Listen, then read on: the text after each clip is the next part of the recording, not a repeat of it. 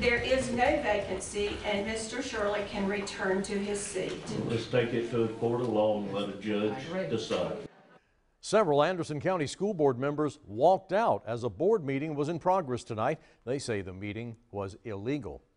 The conflict stemmed from another school board member's resignation. 7 News' Ann Maxwell was at that meeting. She's joining us now from 7 on Main in Greenville to explain what was going on this evening. Ann. Tom, this board has been in conflict for a while now. Board member Stu Shirley sent an email about a month ago saying he was resigning effective immediately. But tonight, the acting chair of the board cited legal opinions saying Shirley can't just leave his post that easily.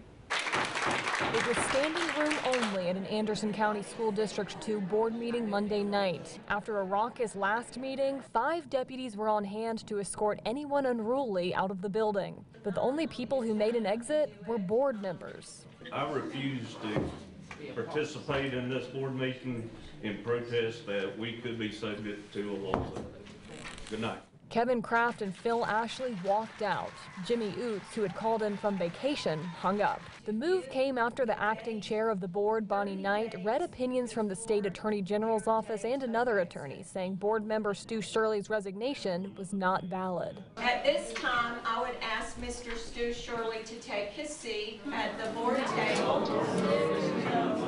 Opponents of the move say this exposes taxpayers to potentially pricey litigation. Putting this school board at a risk of a major lawsuit. No, I'm not. Yes, you are. I remind you that the Attorney General's office is the highest legal representative office in the state. With 4 board members present, the meeting continued without Kraft, Ashley, and Oots. They say the meeting isn't valid because if Shirley isn't considered reinstated by a court, enough board members aren't present to meet the law's requirements. And there's no quorum. But divisions run deeper than Shirley's resignation. School board member Kevin Kraft and others told 7 News that there is also infighting about the future of the superintendent, Dr. Richard Rosenberger. Some on the board had previously tried to oust him, while the 3 that walked out Monday night are trying to keep him on board.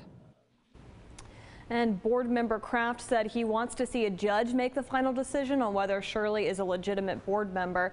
Chairwoman Knight says the board will not pay to go to court over this unless the majority of them agrees to it, and right now that doesn't appear to be the case. Tom? Boy, sounds like there's a lot in play with that school board tonight, Ann. So what do we believe is going to happen next?